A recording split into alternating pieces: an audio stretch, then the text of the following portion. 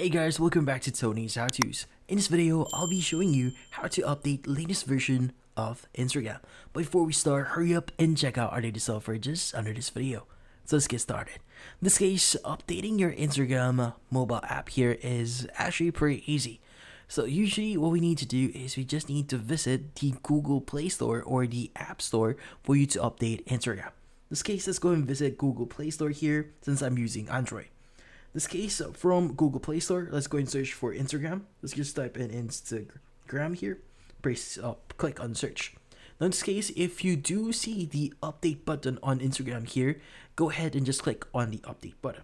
Now in this case, this will actually automatically update your Instagram mobile app and you won't need to do anything here. You just need to see or basically wait for the update to complete. As you can see, it's now 3%, 28%, and you should be able to start updating Instagram. Now, once the update is complete, you can go and just click on open and start using Instagram again. But in some cases, updating your Instagram mobile app here might not work. So there are going to be some alternatives and some fixes that you can do here to probably solve this issue. Now, first thing you need to do here is you need to clear your cache. In this case, press hold on Instagram here, click on the app info option. And from here, choose the option that says clear data at the bottom right and click on clear cache. In this case, go ahead and click on OK. Once you've done that, see if that solves the issue and you're now able to update your Instagram mobile app.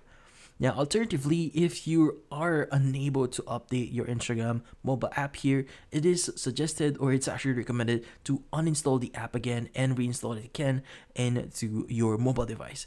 Now, uninstalling the app and reinstalling it again would actually install the latest version automatically. So you won't need to update it again. You just need to install it again. And from then on, you should be able to enjoy the newest features that Instagram has to offer.